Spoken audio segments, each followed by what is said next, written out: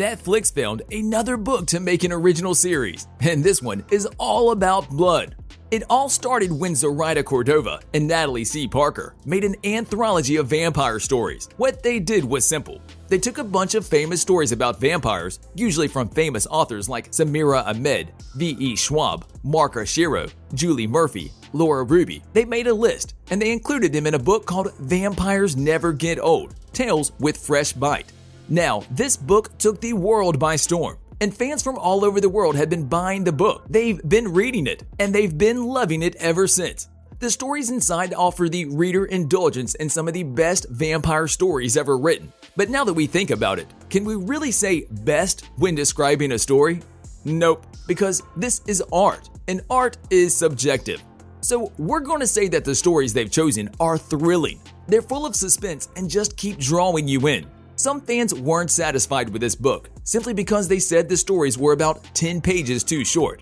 They wanted to read something lengthier because the stories were just that good. Now, this is where Netflix steps in. They love making movie adaptations from popular books, and this time, the anthology of vampire stories got picked. Now, don't confuse this series with First Kill the movie. One of them stars Bruce Willis, the other one is a fantasy teen drama. It's tough imagining Bruce Willis saving the planet and fighting vampires at the same time.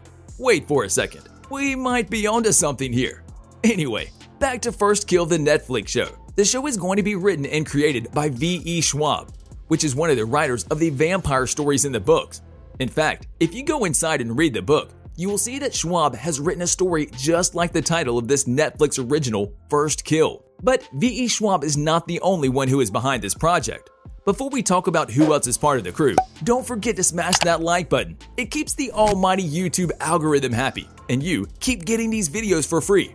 As we were saying, Roberts and Karah Preiss are said to be the show's producers through a company called Belletrist Productions. Looking a little further into it, we discovered that Belletrist was really eager to get this show.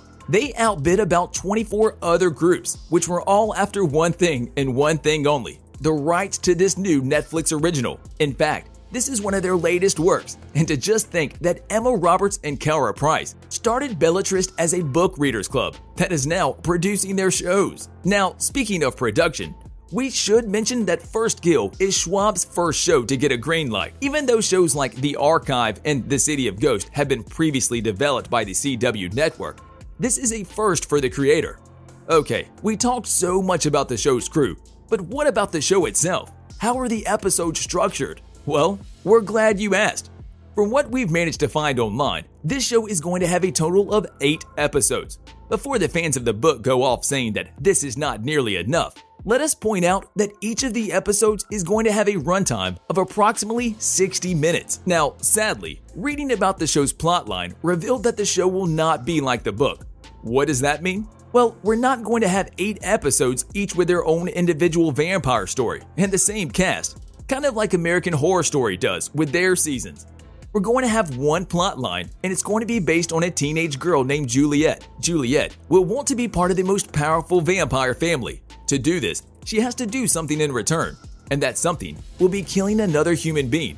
She looks around town to find her first target, but being inexperienced, she makes the wrong choice. You see, the girl she chose is Calliope. She starts thinking that Calliope will be easy prey, but she soon realizes that this girl who she thought was so innocent turns out to actually be a part of a very popular and very experienced family of vampire hunters. In this, the predator becomes the prey as the tables are turned. But hold on just a minute, that's not the biggest plot twist in this show. It's not? Nope. The biggest plot twist comes not when the vampire and the vampire hunter realize that the other one isn't easy to kill, but when they realize their enemy is going to be the person they fall in love with. Excited much? Now, What's on Netflix has revealed that the show officially began production. Their data is coming from IMDb, where the show is listed under filming when you go to the production company's account. It said that the production began in July of 2021. The filming will take place in Georgia, and the show will take place in Savannah, Georgia. But what about the release date? Sadly, the show has started filming, but there is no news on the release date. No, we don't know if it's because they want to keep it a mystery, or because it might take too long to edit the show. but we're hoping that 1 year will be plenty of time to film, edit, and release the show on Netflix. Meaning, if everything goes according to plan, then the earliest we could expect the show to air would be of July 2022. We'll give them until Christmas, but they better make it until then. Now, if even though they haven't told us of the release date yet, we do know who is going to be part of the cast. Let's start with a teenage vampire named Juliet. She will be played by Sarah Catherine Cook, the actress who has played roles in movies like Monsterland, The Conjuring 3, and Nas 4A2. But we also talked about the girl Juliet is planning on killing for her admission into the vampire family. Calliope will be played by actress Imani Lewis, who has been popular for her role in Vampires vs. the Bronx, Farewell Armor, and of course, Killer Among Us. But these two characters are part of two families that include the Burns and the Fairmonts. The Burns are the family of monster hunters, and their members include Talia, Jack, Apollo, and Theo. The Fairmonts, or the Vampires family, includes Margot, Sebastian, Eleanor. But who is behind all of these roles? Speaking of the other actors, they will include Gracie Zini playing the role of Eleanor. Gracie has made her name for herself starring in Bumblebee, Zoo, and Chasing Life. For the role of Apollo, Dominic Goodman will be taking on the challenge, since he has played characters in Young Rock, Animal Kingdom, and Euphoria. Dylan McNamara, who has been playing in LA's Finest, Motel 32, and Survival, will also be part of First Kill. The role of Margot has been given to Elizabeth Mitchell, who has played in Running Scared, Lost, and Frequency.